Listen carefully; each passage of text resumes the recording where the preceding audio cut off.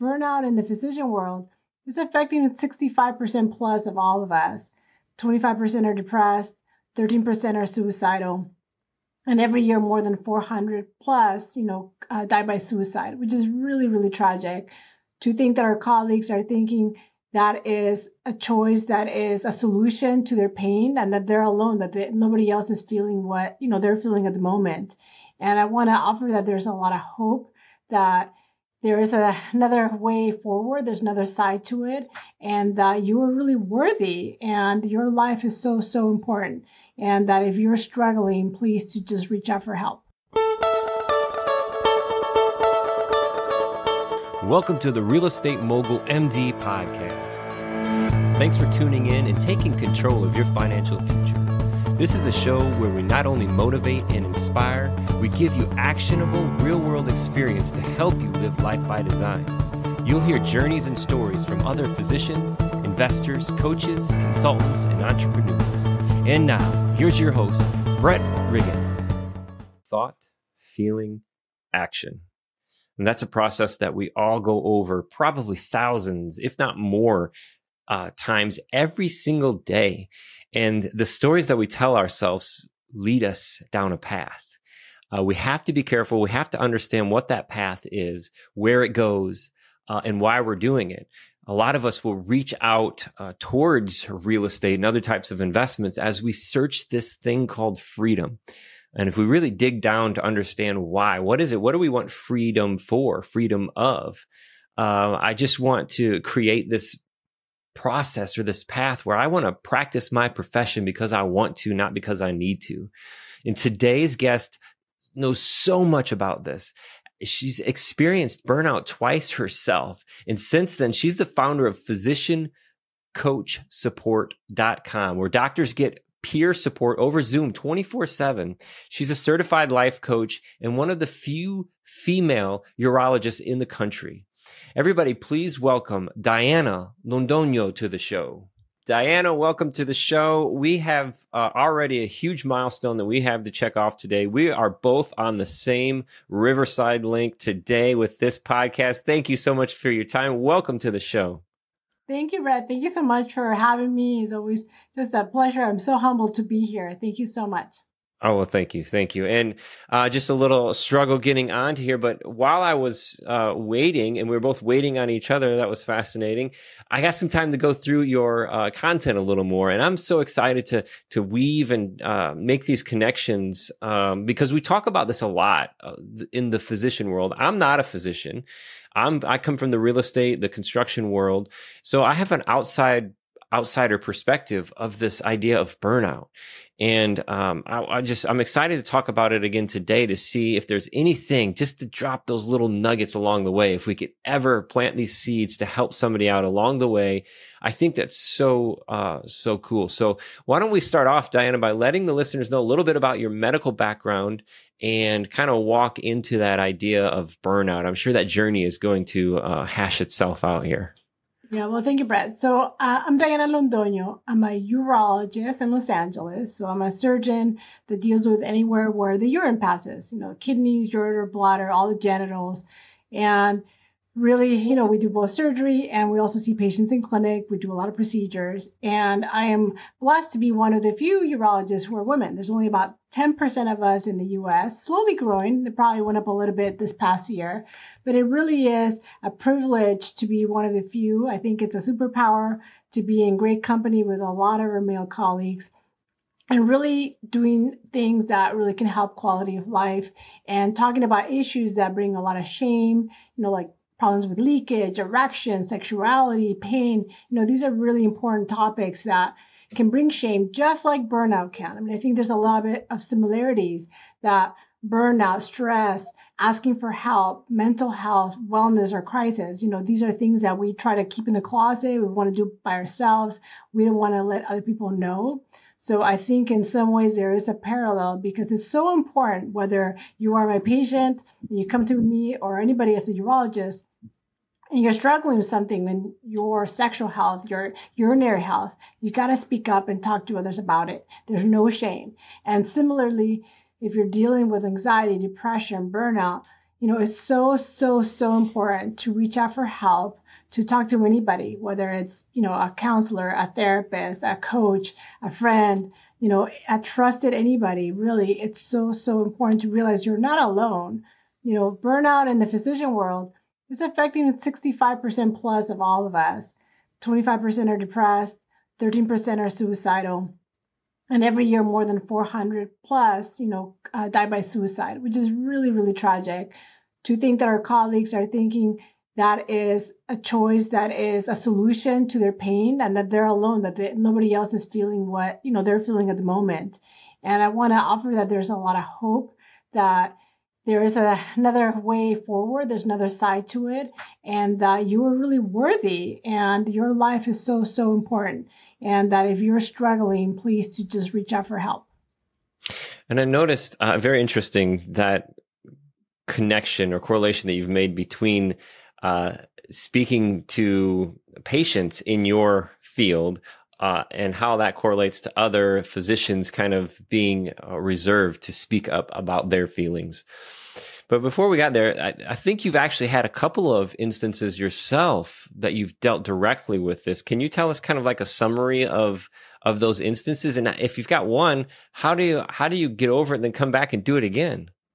Yeah, that's a great question, because you feel like, well, one time is enough and you're not going to experience this again, but it can happen in the same person. It can happen again if you don't realize, what got you there and how to get out and really how to maintain. I think also whether it's burnout we're talking about or medicine, we are very reactive. We treat the disease, we don't prevent. And I think in both instances, if you don't prevent, then you are going to end up with illness. You're going to end up with burnout. And burnout, just to clarify, it is chronic unmanaged stress that then leads to this symptom of burnout. And it can feel, you're apathetic. You feel like depersonalized, meaning like, for example, for us as physicians, that patient is no longer a patient with a name and a symptom. It's just sort of like a diagnosis. We don't really relate anymore. And it's dangerous because we will have mistakes when we're in burnout. We literally are thinking about how to end our lives instead of taking care of you as a patient. So it's not good care. We're not empathetic. We're not compassionate. You'll see that they're angry, that they don't even, will give eye contact because you're just struggling and suffering. So that's sort of how, it'll get to it. But for me personally, probably the second time is what I want to talk about, because I think so many people could relate, because for me it was really physical. And I know, speaking to many physicians, it really does become physical. You'll have, neck pain and back pain, and, you have this dread that you don't want to get out of the car and go into your clinic. I mean, there's this sensation of doom and gloom. For me, it was really, hair falling out, grinding my teeth. I had like reflux. I developed asthma at 42, which is pretty remarkable to develop that. But stress is an inflammatory state. We are releasing these hormones called cortisol, the stress hormones. So you're in a chronic whole body inflammatory state. So I developed asthma, had like debilitating chest pain, and I was, I'm a runner, so I couldn't even like walk across the room. I ended up having like joint pain, and they've checked something called rheumatoid factor, which is seen in autoimmune diseases. And basically, your body just attacks itself at the end of the day, and then you probably will gonna end up with cancer if you continue, because it's an inflammatory state. You're attacking your own body. So, that was because I was in a state of stress and fear, and all these hormones get released. And so you really don't have to change your life. You don't have to change your job, your family, your kids, all that, but you have to change what you put your attention to, how you start your day, really what you put your energy and time and attention to. And when you change that, and you change how you view things and how you do things every day, then things really can change. So these signs, that stress and that fear and all these things you're talking about, very remarkable, real symptoms of something. What was the cause the second time around for you that was causing this stress and this fear? What was it that was kind of eating away at you every single day? It was like a ball and chain. Yeah, I mean, for me, it was COVID. I mean, everybody has a different, relationship to COVID. But for me, I really was afraid. I was not even a frontline, physician, but I really was definitely afraid of what it was, what could happen. It was really triggering a lot of things, even from, past childhood, probably trauma. But I was in a state of fear. And I also absorbed everybody else's fear and seeing what was happening to colleagues. And seeing some just literally were dying at the beginning when we had no mask, we had no idea what it was. And Mm, just reading like this Facebook feed of news that is just inflammatory and it just is there to get you scared. I mean, that was not helping anything. So I mm, was really putting my attention into that. Again, reading all these stories that just were making like the story worse than, probably it had to be. So it just really, again, the stress hormones were like off the hook. And that really was a place where you really learn what fear and stress does and how it really affects your body. And you don't have to get to the point, but again, many of my colleagues will have these pains in their back and their neck. They will just feel dreadful. They again will have anxiety. They'll have depression, panic attacks. They will just break down and not want to get out of bed. I mean, they really will go to a breakdown. And I just hope that people don't get to that point, that they really start realizing we can be preventative and we don't have to crash and burn. And if we are in a place where we're feeling hopeless and we're feeling, alone, then definitely like reach out for help. You mentioned there, I guess my take on that is you were seeing real world stuff. You had colleagues, you weren't necessarily frontline, but what I'm hearing you say is that you were actually afraid of something you were telling yourself. Like it almost sounds like to me there was a story that was on repeat in your mind. And each time you told yourself it got worse and worse, and you thought of the worst things, the worst outcomes. And that's very interesting. Also tied into the childhood thing, like what happens in the first 7 years of our life and how that conditions us to make these decisions and tell these stories to ourselves throughout the year. Now, I'm not a neuroscientist or anything like that. From my own experience, seeing these things, I can definitely see firsthand experience of these types of things going in, these stories that we're telling ourselves. And the self-realization point too of what we see or these moments like, okay, Diana, how did you come out like that second time you saw all these symptoms and now you're realizing that it's the stress of like the COVID situation for you? What was the turning point for you? Like, how did you come away from that? Yeah, I mean, I definitely did not learn this at UCLA, and I went to UCLA Medical School. It's a pretty good school, but it was not taught stress, trauma. I mean, that's just not even part of the curriculum, or even nutrition to also add to that. But I really had to go back and learn and like start reading books and understanding like what is happening in my body. What am I feeling? Like what's happening in my brain, my brain cells, like these neurotransmitters. What is getting released that is making me feel that? I mean, what can I do to get me out of this fight or flight, in the sympathetic place and get me into a rest and digest parasympathetic? So trying to change that nervous system and understanding really what it's doing. Because again, what we learned is so basic and it had nothing to do with this. And just really understanding, well, what do I have to do every day? What do I have to put my attention to?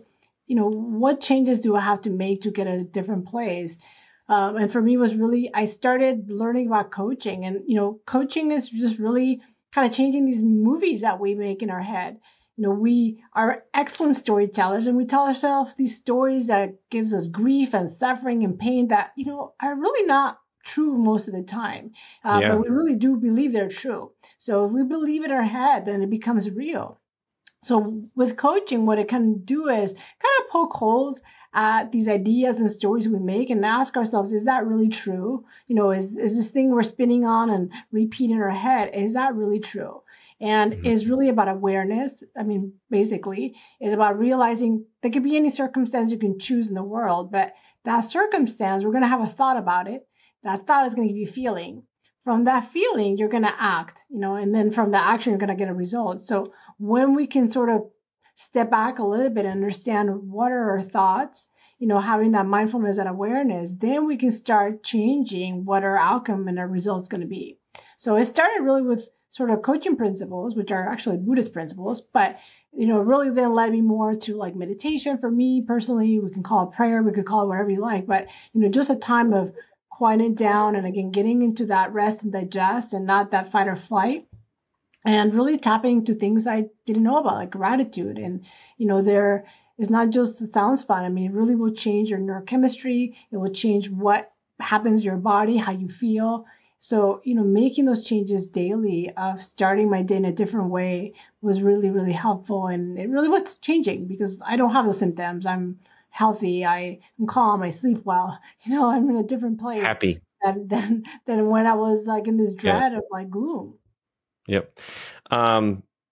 These stories that we tell ourselves is very interesting, and I oftentimes I love talking about changing your mind and changing your life. You change your mind, you change your life, and that idea of the thought, feeling, and action is that point in case, because our brain doesn't know. Again, I have not studied neurology or neuroscience, but our brain does not know what right from wrong, real from fake. Right? It's this idea. It's doing its job to make us right.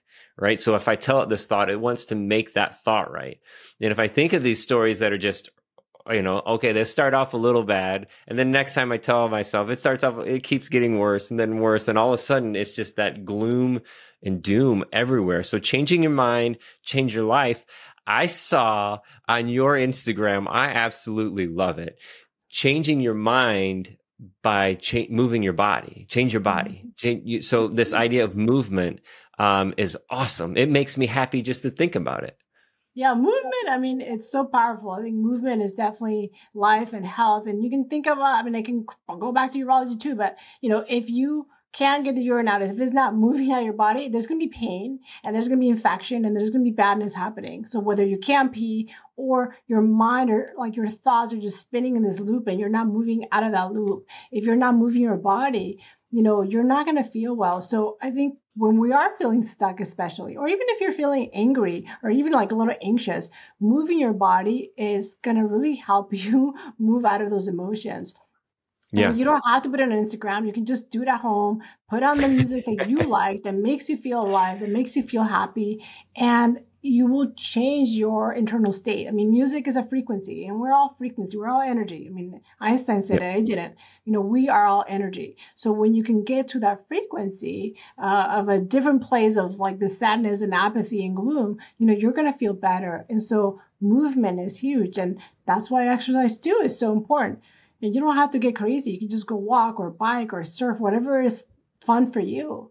But moving your body with exercise, it's a type of meditation. I mean, you're moving the breath, you are moving your body, you're sweating out all the stress energy. So that is just as powerful as antidepressants, but nobody's prescribing exercise. But it's so, so powerful. And you can do it and it's free most of the time. You don't have to even pay for it. So whether you're dancing, you could call movement, you're exercising, going outside, being in nature, it is so, so healing. And it can just be just as powerful as like an antidepressant.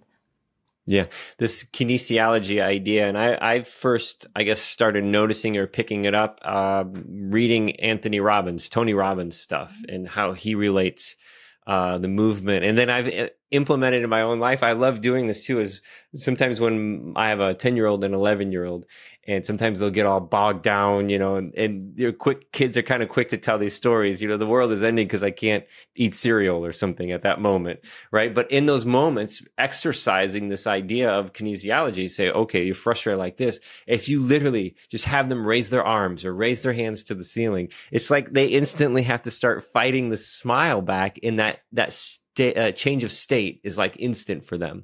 Sometimes it's harder for us to have a change of state based on the strength that these stories have, the anchor, right? The table with all the legs that we've built for these stories. But that idea of changing your mind by moving your body is an awesome thing. And gratitude is another thing that pairs so well in that. So if you can start your day, it sounds like you've changed your life this way, starting your day with gratitude and movement. I absolutely love it. And it's just getting yourself focusing on the things that are that you're blessed with in your life, as opposed to this fear or the stress that's tied into it. Now you've got this page, that you're sharing these opportunities, these thoughts, your studies, the connections, with other people. It's called physiciancoachsupport.com. And I'm on there and I'm seeing these other kind of general, maybe, experiences that have been shared with you, in your community. What are some other known situations? Obviously, everybody's going to be a little bit different. Everybody tells themselves just a story that's just a little bit different, that drives them into feeling this way and taking certain actions. But what are some common burnout, reasons that you've been made known of? I think it's huge, and it doesn't matter if you're a physician or not, but boundaries are huge. And, learning to say no is such an important skill. And if you have kids like you do, you'll know for sure that kids have no problem saying no, but we beat it out of them. And especially if they're girls, even more, because we always tell them like, oh, be nice, be a good girl. Like you have to say yes. And that's just crazy. Like that is a gift for them to learn to say no to things. I mean, even though it frustrates us as parents, like when they say, no, I don't want to take a shower, whatever it is. But this skill of learning to say no is so important, because when we say yes to everything, then we feel like overwhelmed. Then we are just so thin because all our energy is spread everywhere. And many of these things that we even say yes to are like unpaid. And there's, there's no compensation for our time, especially as women, this will happen. And again, you're going to feel depleted. You're not going to have time for other things like playing music or things that you want to do, or going to the gym, or spending time with your kids, or whatever you want to do for your own self-care and filling up your cup is not going to happen. So I see a lot of like this fear of saying no, this fear of like, I cannot do that. And then when we live in fear, again, what is happening? We're living in fear, and then our stress hormones just go all over our body. So when we change the way we think, the way we, are acting out of fear, and move it to love, it's just so much different. I mean, love is just a beautiful frequency that is expansive, and you just feel like much different, than when you're in fear. So, when we say, oh, I cannot do that because you're afraid of what they'll think of you, they're afraid of, whatever you are afraid of, and just start turning that love towards you and yourself, and make that decision from a place of love, then it's very, very different. Your action will be different. Again, it comes from a feeling, but that feeling has to have a thought. And that thought has to be like, I'm important, I'm valuable, I got to do the best for me. It's not narcissistic, and to take care of myself. So really changing those thoughts and putting yourself as the priority, because we put everybody else first. And then again, what happens? We are left depleted. We're left overwhelmed. We're like bitter, angry. Like this is just not a way to live. So we got to change those thoughts, those feelings out of fear and into love. Mm-hmm. The idea of not being able to say no, it creates this machine, and I see it a lot with high performance people. Just go, drive, and we end up creating these systems, these machines that eat us, because we continue to create situations where we can't say no, we keep going, and then we'll throw it all the way back to the idea of in that first 7 years, the childhood times where something's conditioned us to continue to do this. And that idea of paid and time, I keep relating this. I'm just curious if there's that idea of doing this is driving a lot of people to burnout, trying to find a way out of, I'm practicing medicine because I need to now, versus how I started because I wanted to. Right. So I've got this thing and I continue to do this, more clinical, more this, helping this person out, doing this where it's eating into my time. I'm not getting paid the way I should. And then we'll bring insurance into this whole thing, which is a whole nother world.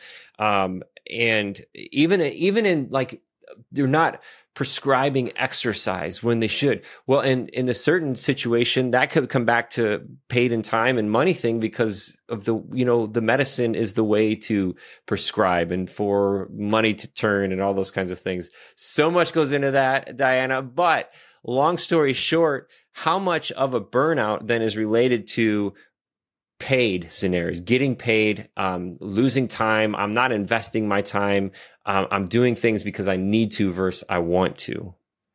Yeah, there's a lot to that. I mean, I kind of want to go back a little bit to understand, rest. I think in our culture, like you were saying, the high performance, people, and then the high achievers is always like go, go, go, go, go. And like our society is so they're just so focused on like doing, and like realizing we're not human doings, we're human beings, and just the being and the resting. I mean, our heart, if we think about our heart or anything in nature, I mean, they rest. Like there's seasons. Like there's not many flowers that bloom all year long. I mean, they rest, they hibernate, and they come back. Our heart pumps and then rests, pumps and rests. It is not just pump, pump, pump, pump, pump. Or you can't continue to inhale. You gotta exhale. So there has to be a balance. But our society thinks that the more you do is the way to be. And when we don't realize rest is crucial and that is so important, and that actually is going to make you more effective, more creative,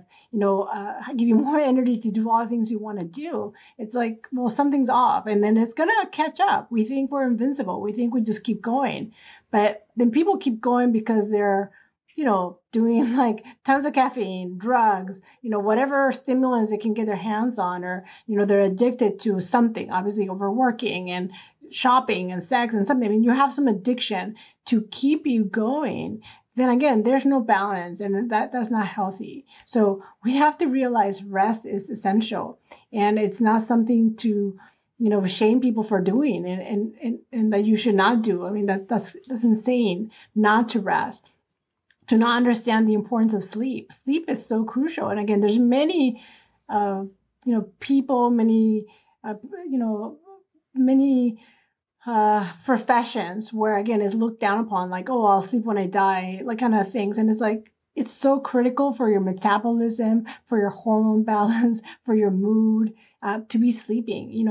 If you don't sleep, things just look terrible. You're just in a bad mood. Your outlook is not as good than if you get a good rest. I mean, you can just start with that, and then understanding all the changes is going to go to, again, your hormones, your testosterone if you're a man. I mean, that will change. So if you want to feel better, if you want to look better, you have to rest. And you have to understand, too, the power of drinking water, nutrition, and everything we put into our bodies is either going to be our disease or our health. So again, like the basics are just basics, but we just skip to them and we think we're just better than the basic things. But sleep and drinking water and good nutrition and movement and being in nature and having connection, being with the kids or family, I mean, those things are crucial. But again, we want to say like those are not important, that the car and the purse and the big title, that's important. We just got to chase that. And when we get that, we'll be happy. And the reality is you're really not going to be happy when you get there. You're lonely and there's nobody else there, and you're sick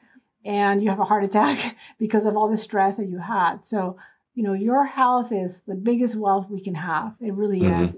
And we got to, really nurture it and put attention to it. Without health, there is no wealth. That is for sure.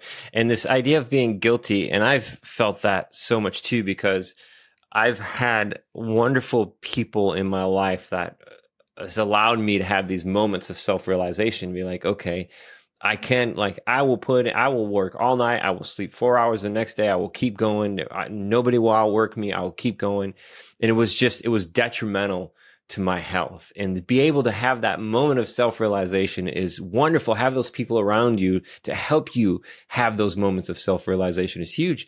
But even in those moments now where, okay, I'm going to sleep 8 hours a night. Like, I am happy. I'm so happy with where I'm at. I've limited, the size of the business that we have. I am happy. I get to have wonderful conversations like this, and hopefully plant these little seeds in the one person that's listening today, to grab that seed so that then can be nurtured by another guest. Or these are the opportunities that I have. But I can feel guilty on this path, Diana, because on those days where yesterday it was nice out and I'm in the Carolinas and I want to sit by the pool. So I sat by the pool, and I'm just thinking sometimes there's this little story that jumps into my head. It's the middle of the day, Brett. What are you doing sitting by the pool, right? You should be up here doing this. And oh no, did I do this? Oh no. And then here comes all these stories, but by that moment of guilt, where if you just let it go, I would just continue to, and then start stress.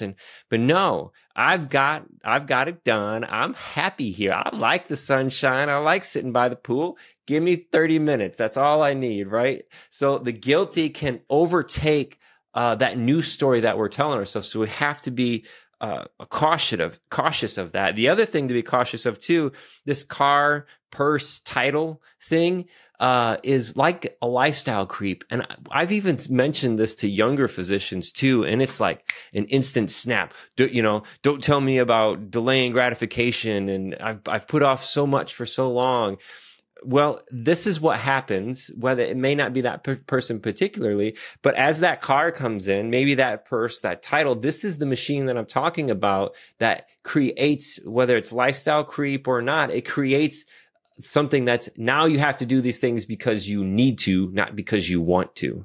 Absolutely. And I mean, there's a huge thing of, people feel like, oh, I waited this long and then, the grass is going to be greener when I have this paycheck. And then you kind of are in this lifestyle you truly can't afford actually. You are buying all these things because you didn't have them before, but it's like all in credit and you really are now working to pay for all these things. This house that you probably can't afford and, the purses for your wife and this and that and this vacation. And, people can do whatever they want in their life. I'm not going to judge it. It's whatever makes you happy. But we have to realize then you're going to have golden handcuffs. Then you're really stuck. Then you really don't have the leverage to leave because you have all the stuff to pay that you really truly maybe can't afford. And so if you live a different lifestyle, and then also realize, during training, I mean, the happiness is not over here. The happiness is that moment when you're resident. And even if you're not making money, like that is a privilege to take care of people. It's a privilege to learn all the things that we're learning. It's a privilege to be there every day, whether you're getting the money compensation or not. I know people will fight against it, but I mean, the happiness is there, and the happiness is the next moment where you're present. It's not, again, yesterday when it was better, when you didn't have this to do. It's not tomorrow when you have that paycheck, because that paycheck's going to get here. And believe me, there's not going to be like rainbows and trumpets playing like it's glorious. And maybe for a second it'll be fun, and then you can party and you can celebrate, but the next day it's going to be just back to normal. Mm-hmm. So just always like thinking of the next moment being like where happiness is and chasing it. It really is going to be like a bitter surprise where you realize it's not there, because then you're going to be like, oh, I need more dopamine. I need more of this bigger house, bigger this, bigger that, the bigger party, bigger restaurant to go to feel this joy and this dopamine. And then you're just chasing dopamine. So I think when you are more present and you realize like the little things, the present moment is where the happiness is. Again, these moments where you can share time with another human being, talk to people, connect with them, like realize we're all very similar. And even though we look differently on the outside, but at the core, we all probably want the same things, like some happiness, some connection, some love, feeling valued, feeling we matter and that we contribute to something in the world. I think that's a basic core thing we all have, but sometimes we're too afraid to, break down those layers and those shells and just admit it. And then we want to, again, puff ourselves up with all these things on top of us, like fancy clothes and this and that to sort of feel better. But at the core, we're like worthy with all that. We're worthy with all these diplomas. They're nice decorations on the wall, but, your worth is not tied to that. And if you are not a physician anymore, if you're not, practicing, you're still worthy. You're still like a beautiful human being and soul. And I think people suffer because, maybe they retire, maybe they're in a accident they can't practice, and their whole identity just goes with them, and then they spiral down into depression and anxiety and all these thoughts because they were so tied to that identity that it's temporary, it's like not the real identity of who you are. And so it's like thinking about those things and putting a different perspective can, I think, help you prevent a lot of suffering.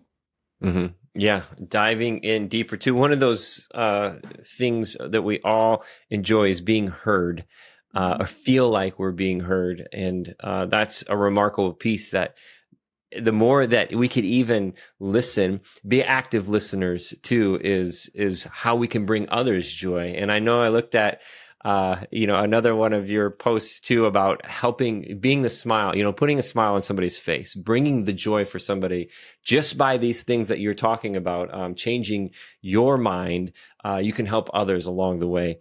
If you could go back, speaking of helping others along the way, say 15 years and having the experience that you have now, sat beside somebody maybe in a similar path, whether it's just starting their medical career, somewhere along those lines, pre-burnout, With the experience and knowledge that you have now, Diana, what would you tell that person if you could 15 years ago?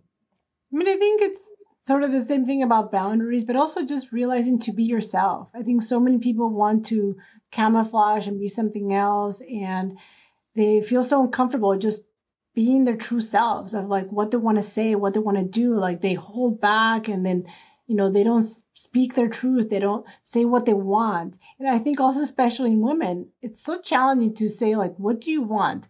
Men and women too, but women more. But also, you hear a lot of like, what is it that I don't want? But what do you actually want? If you don't know what you want, then you can't get to wherever you're trying to go. Because again, what is it that you want? And like, it could be a simple thing, just like, what do you want for dinner? But then we talk about like the bigger things. But if you don't practice in the small things, it like translates to the bigger things in life. So being yourself, being authentic, really learning boundaries to say no, and just realizing like you are the most important thing again. And, don't let other people's ideas and thoughts like really color like your ideas about yourself, because people are going to say a lot of things.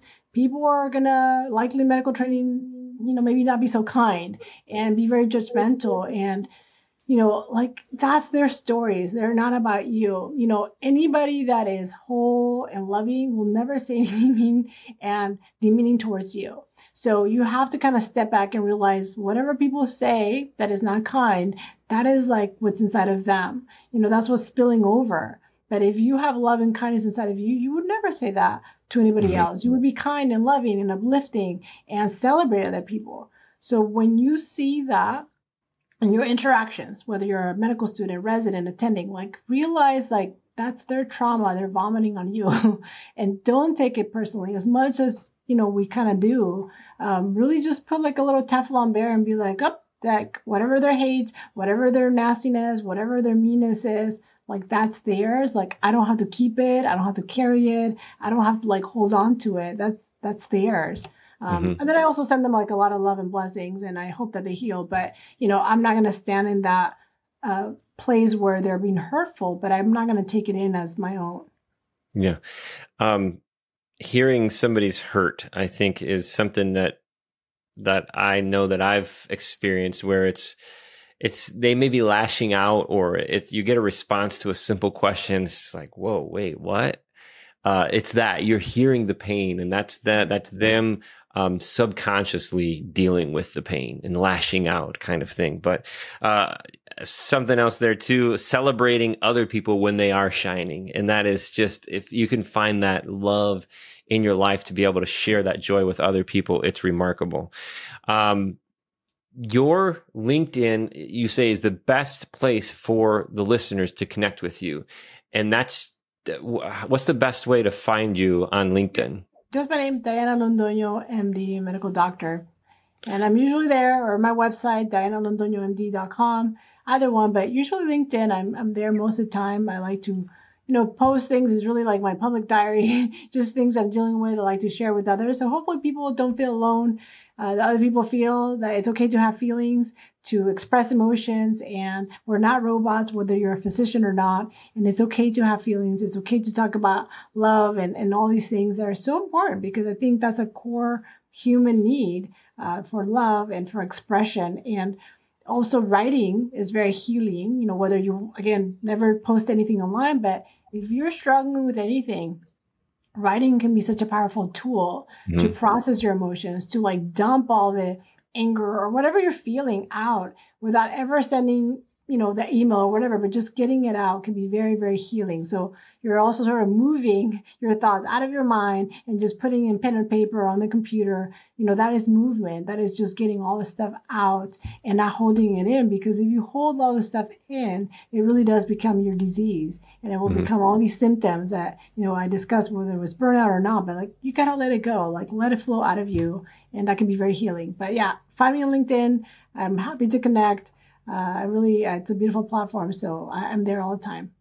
And for the spelling challenged, like myself, and those of us who I have a struggle saying things most of the time too, it's Londono, Londoño, Dono. So search her up on LinkedIn. You can find her there. And talk about not fitting in the box, being yourself. If we were in the studio, we would be jamming to some tunes right now, and we would dance out of here and have a great time and just share that joy with everybody else. But we've shared it through the words, hopefully planting these seeds. Diana, thank you so much for your time. Thank you, Brett. It's such a pleasure to be here. Thank you. Awesome. And to the listeners out there today, I hope that seed is planted. I hope that seed doesn't stick in a box, and I hope that seed can grow way outside the box. And you may catch that seed one day when you're nurturing it, maybe shaking a little bit. And that little shake can put a smile on your face. And the next thing you know, somebody else around you is smiling, because the energy is contagious. Gratitude is contagious. Love is contagious. From those moments when somebody strikes out at you with their hurt, go back to that moment. Start moving, start shaking, start being grateful. You're going to shake somebody's life up in a good way. And if it's you that needs some shaking, needs some moving, look up Diana. Find her. She is a blast. She's got different platforms. Reach out, connect with her. She's definitely a blessing. Thank you for your time and your attention today. This is the Real Estate Mogul MD.